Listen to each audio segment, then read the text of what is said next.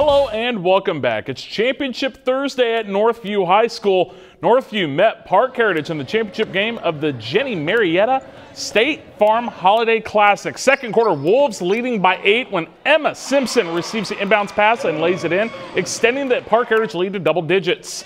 Later in the quarter, Simpson using a screen on the wing to fire up a three.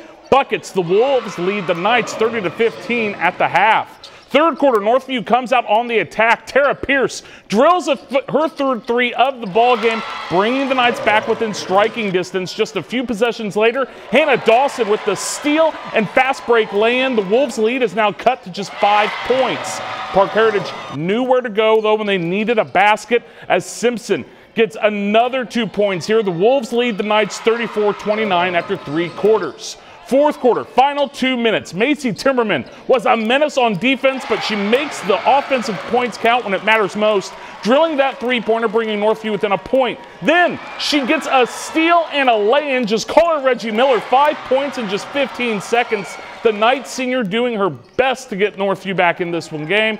Audrey Spencer on the next Park Heritage possession gets a steal and a fast break lay-in, and that is ball game.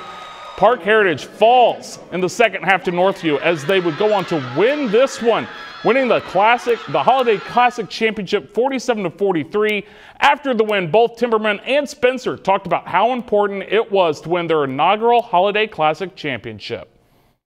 It's honestly amazing because I'm just so happy that we won. Like, this is the first time the tournament is ever been, and it's just kind of good that we're going to go down in history as the very first team to win it. I mean, it's history. I don't know, it's just a great feeling. I feel like one day we can talk about it once we meet back up after high school. It'll be good.